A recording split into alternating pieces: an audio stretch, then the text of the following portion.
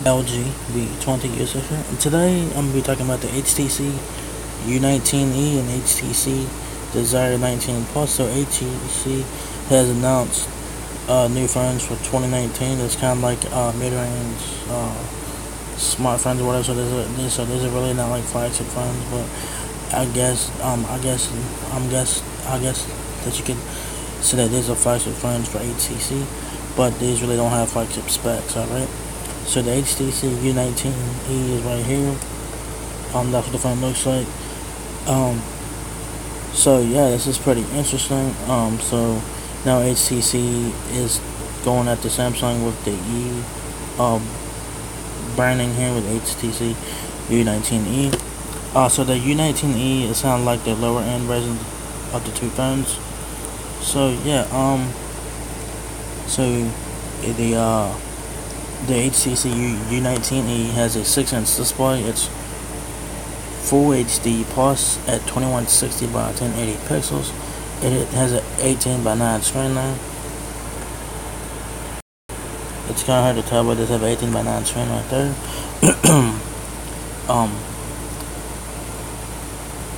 On the back of the HTC U19, it has like an iPhone layout in terms of camera design, like the iPhone 10. It has it's like dual cameras on back, so you have a 12 megapixel primary camera, which is like the main camera or whatever, paired with a 20 megapixel sensor that seems to enhance portrait photos and dual tone LED flash. It does support 4K videos, of course, audio HDR, and a variety of AI. It supports AI enhancements and stuff like that. There's a 20 megapixel camera on the front of the phone.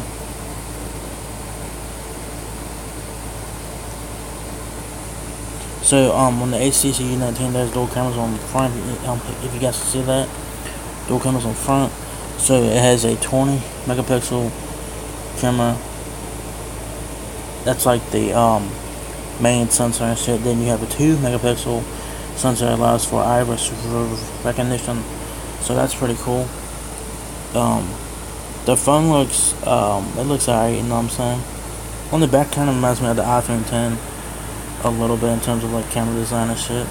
You do have the power button and volume button on the right side of the phone. It does have HTC skin on there. I don't know what they're calling it now. I don't know if they're still calling it Sense or whatever. It does have fingerprint sensor on the back.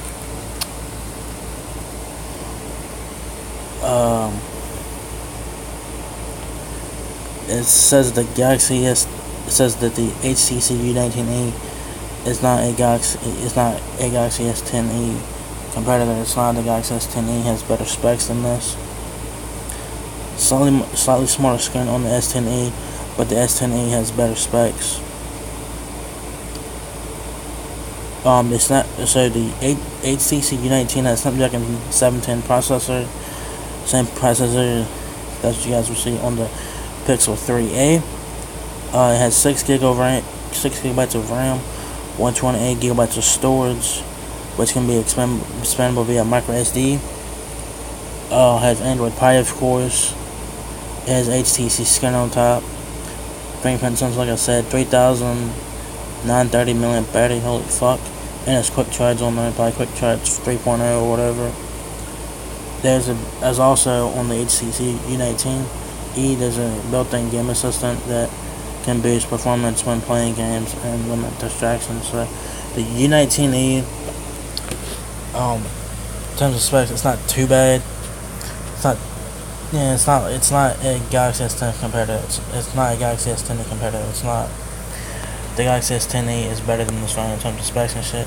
So the spec rundown on the U19 has 6-inch display, Full HD Plus, 18 by 9, Android Pie, 3930 milliamp battery, 6 gigs of RAM, 128 gigs of storage, micro SD. There's dual cameras on front and back. The rear cameras have a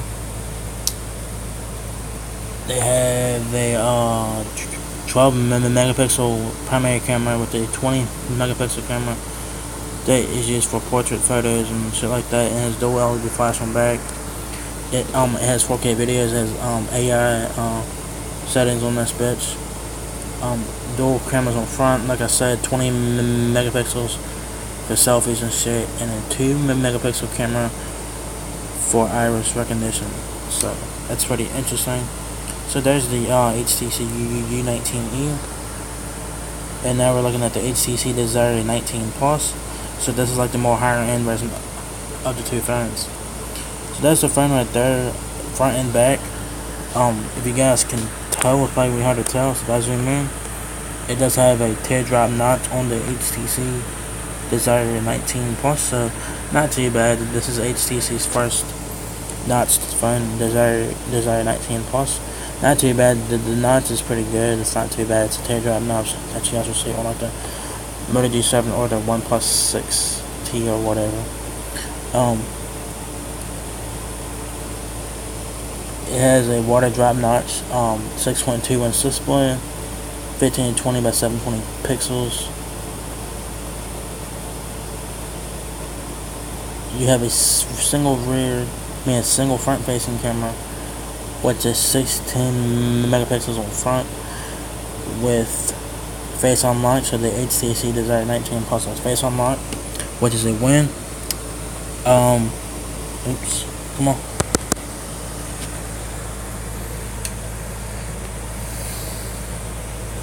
But yeah, it has 16 megapixels on front. It has a fingerprint sensor on back, of course, like it does on the Desire, on the U19.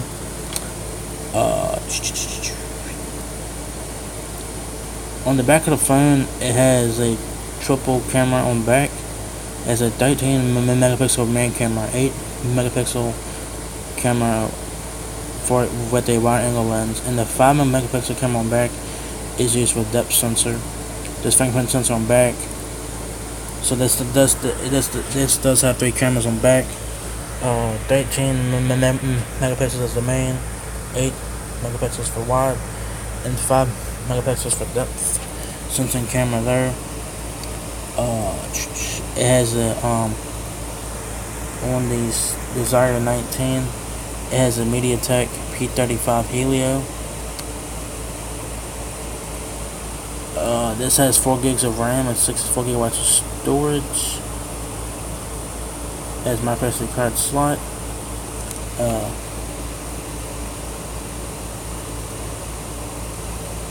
So I think there is two versions of the there's 2 versions of the Desire 19.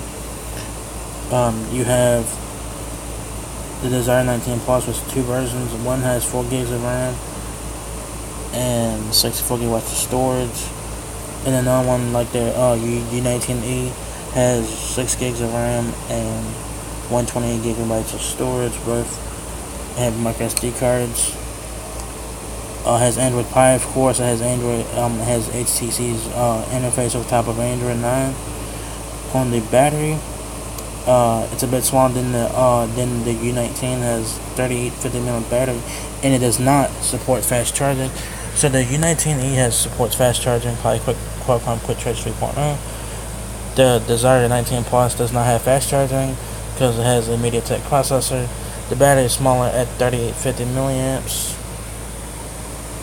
So in my opinion, the U19e is a better spec phone than the Desire 19, which is interesting. Y'all guys can purchase the U19e available June 12th in modest green and extraordinary purple. Ugly fucking colors. So this is the U19. You guys have the colors. You guys have a greenish color and a purplish color. I'm guessing this is purple right here, and then you have green next to it. Let's see. It says this phone will be available in Taiwan. There's been no word of international launch, so we don't know if this phone will come to the US or not. So the U19 is $475. Holy fuck. For the U19.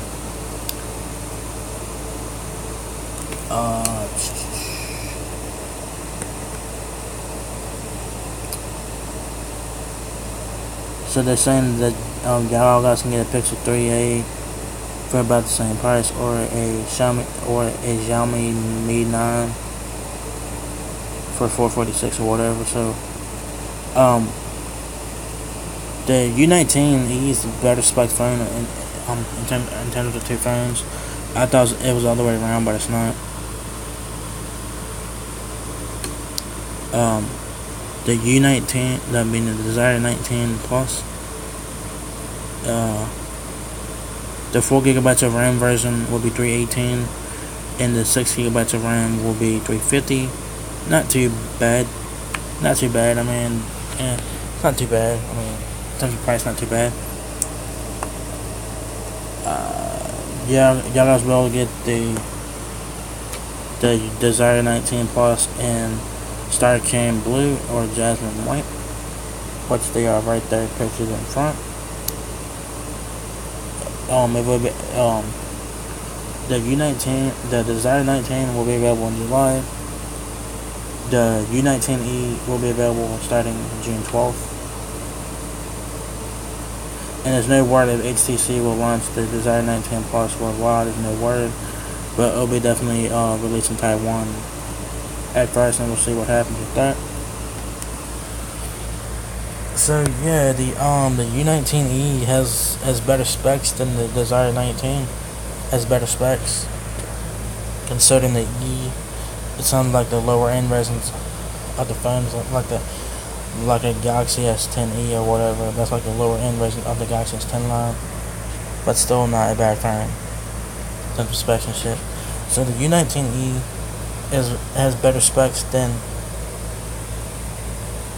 the Desire 19 Plus.